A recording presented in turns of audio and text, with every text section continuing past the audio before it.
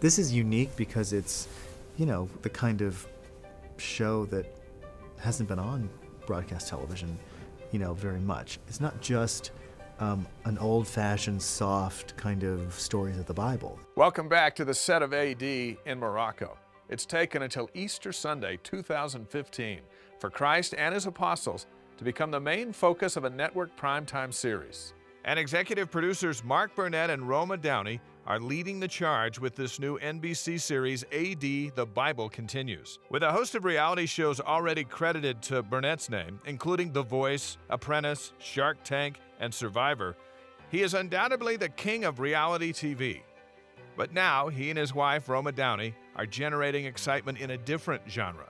More than anyone else, they have made faith-based entertainment a mainstream movement in Hollywood. And much of the credit has to be given to the Bible series they produced in 2013 for the History Channel.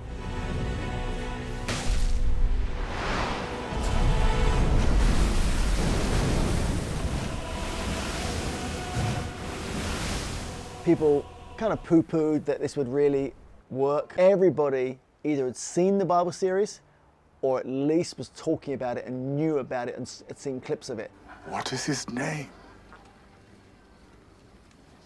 Jesus. That enormous success is what gave us the opportunity to continue on and not allow the story to end with the crucifixion, but allow the story to begin with the crucifixion and resurrection. And it was a story of what happens next. The Bible series had big numbers, but it was on cable, and cable is a subscription channel, and everybody has network television, you know.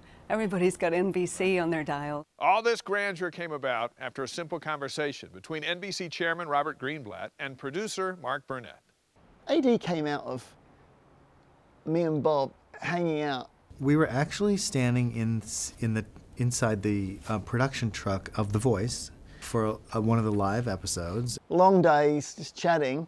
Hey, what are you doing next? The Bible had just premiered on the History Channel, and it was huge. Oh, that Bible series looks great, and you know, and just chatting about, well, okay, the Bible series will end. It was just an incredible kind of breakthrough show, and I said, are you finished with the Bible?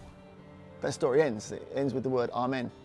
But AD, the story that came next, continues, and there's an epic drama in there. And I said, well, we would do that. We should do the continuation of it. And that's where it became. And I called Roma, she was still in Morocco at the time. I said, you know what? If we go ahead and do another series, this AD we've been talking about, we should do this with NBC, you know? And here we are. I have to say that NBC's commitment to stepping up boldly to take on AD was fantastic. But I think they saw the potential for this. And this is something you can watch with the whole family. It's a big opportunity. I saw him. Who? Jesus.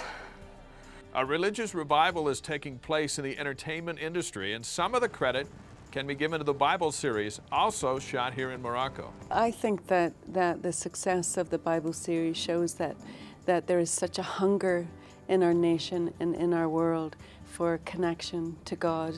I think people are hungry for hope, and you know, and what a better source to go back to than to Scripture. I will never be a slave again. You know, when Mark and I brought the Bible series to television, it was very ambitious for us to have a movie that told the story from the beginning of the book of Genesis through to the end of the book of Revelation, and in only 10 hours. Clearly was an impossible task, and we did the best we could, but when we were filming that, we wished we'd had more time. And AD, The Bible Continues, allows us to do that.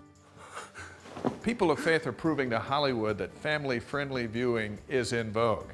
Up next, why religious movies are more popular than ever. And a conversation with the man who plays Jesus. His own mother was on the set at the foot of the cross during the crucifixion scene. Find out why watching it sent her to the hospital.